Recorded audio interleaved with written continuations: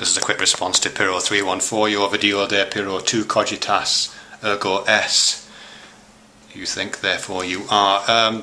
Yeah, I've got some problems with your use of the word will still here, and I think you're leaning towards the idea of unconscious will. I did leave a comment on your video, but I think I need to spin that out a wee bit. I know the term unconscious will is used, but it's not used in the way that you're using it. It is used in various different contexts, but it almost invariably refers to non-conscious desires or non-conscious motivators operating such that we find ourselves doing things which seem to be goal-oriented, even though we don't make a conscious, remember making any kind of conscious decision to have that kind of goal. But that's not how you're using the word will. I mean, you're using the word will absolutely as conscious volition. You know, you give the story of the homeless person who is either kind of resigned to their fate and makes no conscious decision, or pulls themselves up by their own bootstraps. In other words, engages what you would call, I guess, the power of will or conscious volition to change their circumstances. And that's different to unconscious will, isn't it? I mean, unconscious will, effectively, consciousness is just simply the witness to the operation of those processes. It's essentially an epiphenomenalist understanding of the workings of will.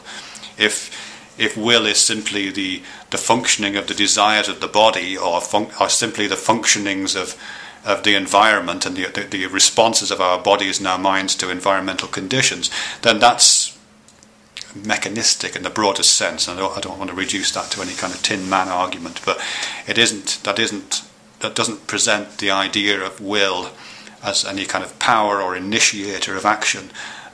It's simply recognise that things are in motion, and we're part of the things that are in motion, and consciousness is simply the witness to that, which is not what you want, I don't think.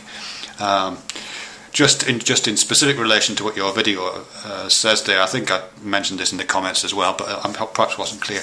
Of course, I'm not arguing about the phenomenology of agency and will. Of course, I feel like I'm making decisions all the time, of course. And my question is what's the status of that? I'm not arguing its phenomenological status at all. I'm talking about what its ontological status in the world. It's, as you've rightly pointed out in a previous comment exchange, much of the time when we feel we're making decisions, it subsequently transpires that we're not. I gave the example of dreams, but you also cited that in real life, and that's true.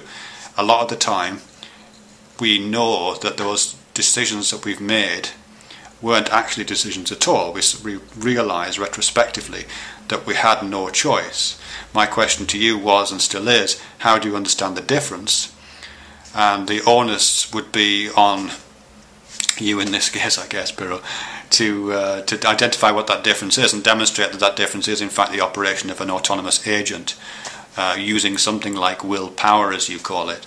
I think these terms are incoherent. We've had this discussion before. I think these are artifacts of a different kind of process, but that's kind of irrelevant. But I'm not arguing for I'm certainly not arguing for the non-existence of the phenomenological experience of will. Of course not. That's just daft. Nor am I arguing for determinacy. Nor am I arguing against indeterminacy. I've already said this before too.